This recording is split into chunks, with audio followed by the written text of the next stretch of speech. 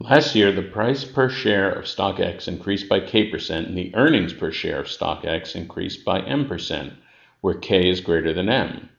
By what percent did the ratio of price per share to earnings per share increase in terms of K and M? So in this video, I'm just going to show an algebraic approach. So let's just say that P is the price and E is the earnings. So the original ratio, of course, was just P over E. Then P increases by K%. Well, what does that mean? To increase by K%, we have to change K to a fraction or a decimal, so K divided by 100, then add 1 to it to get a multiplier, and then multiply that by P.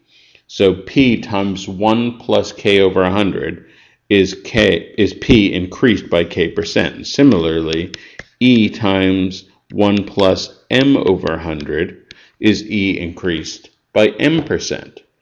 So I'm just going to multiply numerator and denominator times 100 to clear the tiny fractions inside, and what I get is P times 100 plus K over E times 100 plus M.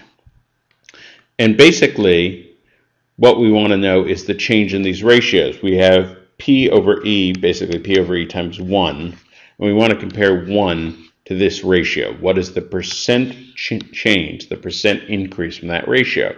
Well, the way we calculate a percent increase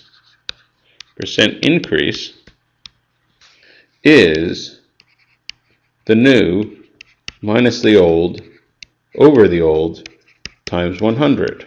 That's how you calculate a percent increase. Well, the new is 100 plus K over 100 plus M, that ratio, minus the old, which is 1, and I'm going to rewrite 1 so it has a common denominator, 100 plus M over 100 plus M, all over 1, so that doesn't matter. So we get and then we have to multiply, all this times 100. So we get 100 plus M, 100 plus K minus 100 plus M, that will just be K minus M, whole thing times 100.